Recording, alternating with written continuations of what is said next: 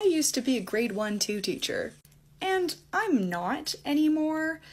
However, I collected a few things for that classroom. You see, living where it's quite cold, we have these things called indoor recesses. And what I want to do is show you what my students spent the most time fighting over during those indoor recesses. And now you're probably thinking, oh, it had to be the cool cars, right? The cool vintage collectibles that they treated with respect, surprisingly. No, not at all.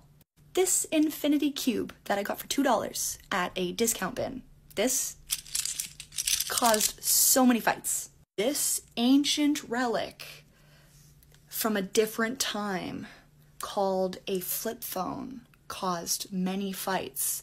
So what did I do? I got another one, and a few more.